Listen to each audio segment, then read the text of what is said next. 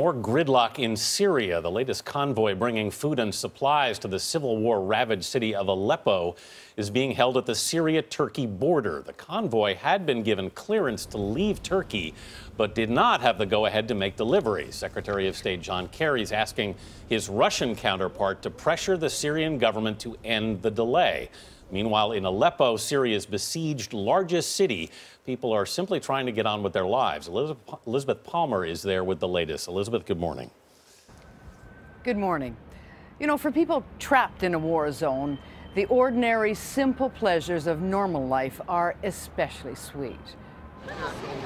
And nothing says normal on a hot day like a swimming pool.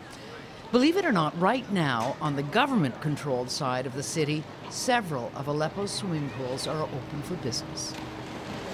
In the streets, people socialize.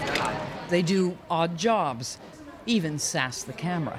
And it all helps to blot out the violence and the fear. But nothing can disguise the ugly scar that divides this city between the government and its armed opposition.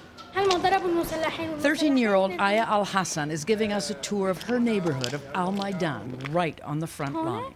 This curtain here, what's that for? There are here snipers. The snipers, just a few hundred yards away, are opposition fighters who have aimed their weapons at Syrian army positions deep in this neighborhood. Did you lose some friends in this war?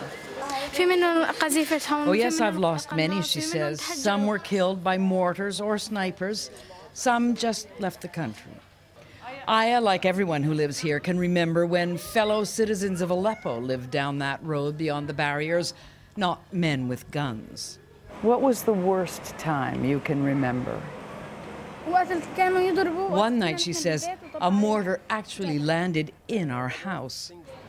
It was a concrete apartment like these, so a miracle no one was killed.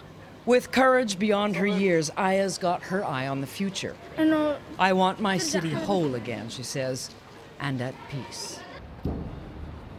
And as for the people on the other side, the opposition side of that sniper shield, we weren't able to meet them because we're not allowed to cross the line.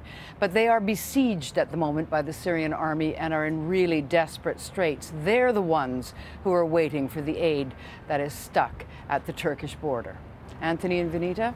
Elizabeth Palmer in Aleppo, Syria this morning. Thank you.